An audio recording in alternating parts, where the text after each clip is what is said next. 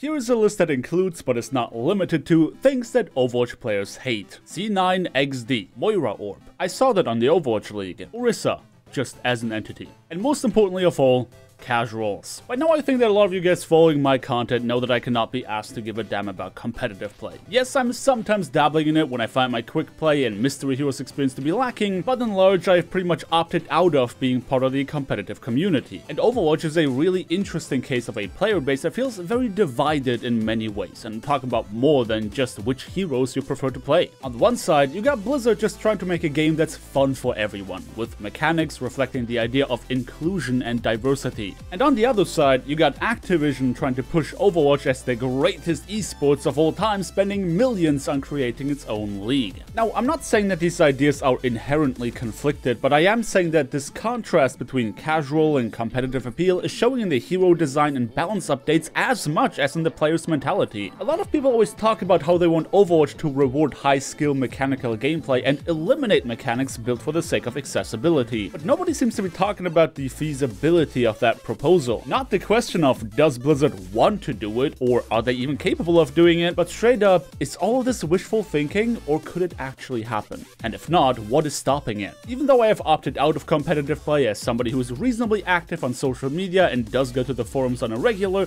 it is impossible to avoid all the discussions surrounding competitive play. It really does feel like a huge part of the core Overwatch community is hugely invested in the competition and, as such, reasonably upset when balance patches don't go their way. And it does make sense. The most abundant type of Overwatch content out there is all about competitive play. Trying to become a streamer while participating in the casual game modes is a nigh-on impossibility because the viewership is mostly interested in ranked play. And even on YouTube, meta talk is the bee's knees and we are often more excited about balance updates than anything else. But there is this trend I've observed that, quite frankly, has really annoyed me. And I'm talking about the core community's inherent disgust of casual players. It has gotten to the point where players are getting harassed because somebody deems their most played heroes to be low skill. I see a rebellion forming that's trying to get every, quote, casual mechanic out of the game and completely ignoring the hypocrisy of calling some things low skill in the support and tank category, but gracefully letting it slide when present on DPS heroes. This whole idea that Overwatch has a responsibility of appealing only to competitive players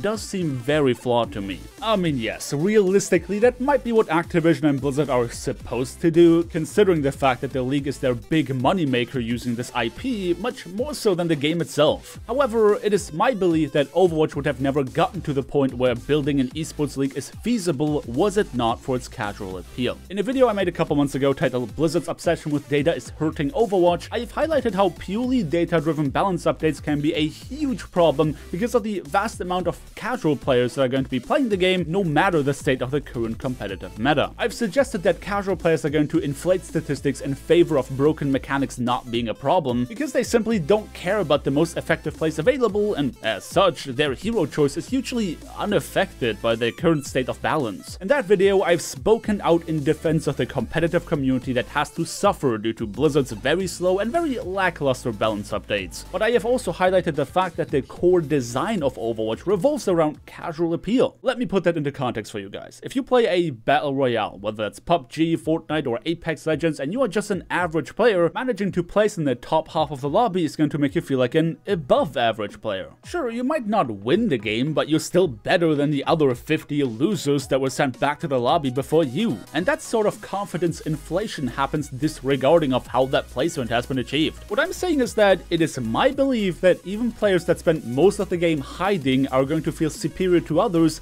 if they manage to get a higher placement than them. And we can all agree that this is not a stellar display of skill. That's one of the reasons why so many BR players are against the inclusion of skill-based matchmaking. This type of game is just random enough to give everyone a chance to outperform everybody else and thusly make them feel superior. It's essentially a pub stomping simulator. In that same vein, I'm here to suggest that Overwatch is not suffering a dispute between competitive and casual players more than it makes casual players feel like they are competitive players. And there are a few reasons for that. We have seen the same type of confidence inflation that is core to the success of Battle Royale as a genre in Overwatch. From gold medals to play of the game to end of game cards, the game is feeding into our ego to make us feel like we are are always better than the average player. I mean, if you have ever seen any of the posts on Overwatch hot takes, you might think that a lot of competitive players are not very smart, when in reality, ranked players are comprised of casual players that are fooled into thinking that they are part of the competitive community without understanding even basic mechanics in the game. By now, it is no secret that you can easily achieve a high rank when playing meta heroes and not even playing them well, but just playing them to a sufficient enough degree. Every meta has always promoted low skill because meta play is abusing the fact that something in the game is completely busted, at least in Overwatch. Dive in its prime was all about holding up defense matrix or poking your enemies to death. Towards the end of its lifespan, after receiving numerous nerfs, the dive composition has turned into a very intricate composition that promoted high skill and rewarded mechanically gifted players, as well as those with a high degree of game sense. Goats in its prime was all about holding W and M1 while rushing towards the enemies in a ball of destruction. But towards the end of its lifespan, it also became a more intricate composition that promoted team play and individual responsibility. What I'm trying to say is that even bad players can achieve a high rank in Overwatch by simply playing the flavor of the year composition that is busted not because of its high skill ceiling, but because anyone can pull it off. And every new meta trend over the years has only gotten easier and easier. We always think back to the past metas with rose-tinted glasses because we remember them towards the end of their lifespan, where, after having been nerfed time and time again, we've obtained a certain level of confidence and familiarity. But Dive at the start was not the same as Dive at the end. The Beyblade meta was not a hard composition as much as Triple Tank wasn't, and the same goes for every single one that followed. If a lot of casual players get their confidence inflated not only by the usual means of gold medals and play of the game, but also due to the fact that they got a high rank by playing the meta, then that could explain why meta discussions are the most prevalent type of content out there. Everyone has an opinion on it because everyone is led to believe that they are experts, and that by design. This is not to say that this doesn't need fixing for the sake of competitive integrity, but it is to suggest that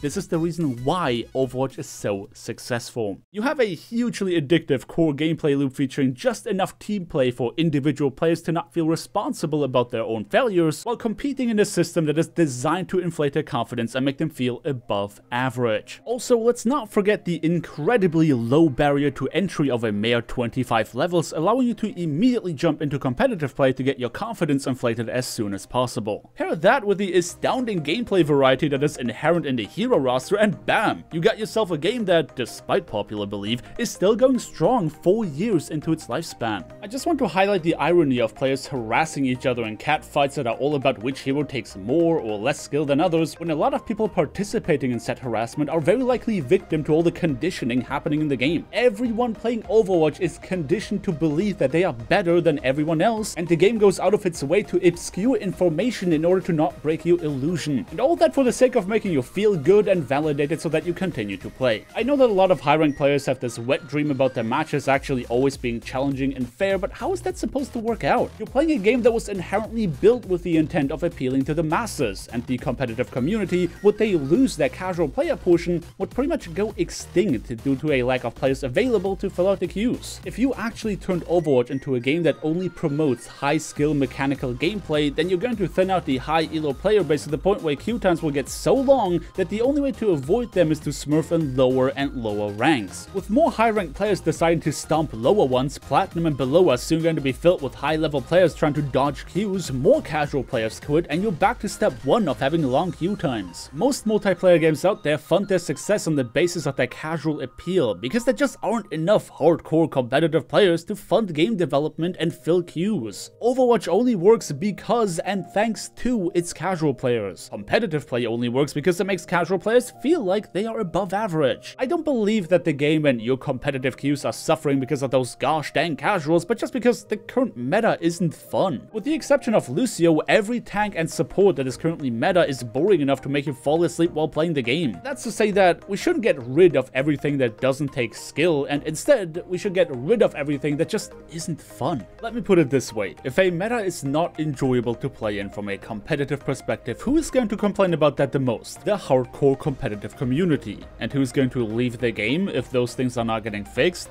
Those exact same players. So reason would suggest that if casual players on average really care less about whether or not a meta is fun from a competitive standpoint, and all they see is that they can get a super high rank by playing specific characters, then it makes sense why these players are rising on the ladder to replace the hardcore community that is leaving. They would be replacing a part of our player base that already makes for a tiny tiny portion of our entire population. But complaints of casuals getting boosted are dating back as early as Season 2 of competitive play. From the very beginning, this has always been a problem in the eyes of hardcore competitive players, meaning that the entire game hinges on making casual players feel like competitive ones to fill out the queues and make ranked as a game mode feasible in the first place. This isn't Blizzard making low-skilled heroes the best in the game to appeal to casuals, this is just Blizzard doing Blizzard things and being bad at balancing their games. A lot of you Overwatch-only players might not know that, but they have a historical track record of horrible balance in most, if not all of their games. Why are they so successful then? Well, it certainly isn't because they try to appeal to hardcore competitive players, it's because the games they make are fun. And that's what Overwatch has to go back to, and hopefully does go back to following the next patch. Considering how long it takes me to make videos recently, who knows, that patch might even be out already. It just seems like this whole casual player hate train is not going to stop anytime soon, so I felt like chiming in with my own opinion on it. And hey, feel free to do the same. Where do you see yourself in Overwatch? Are you part of the comp niche, or do you just play the game for fun? Be my guest and leave a comment down below. With that said, I think we're done for the day, so thank you everybody so much for watching. Don't forget to drop me a like on your way out if you enjoyed the video, subscribe if you want to see more, and I hope to see you guys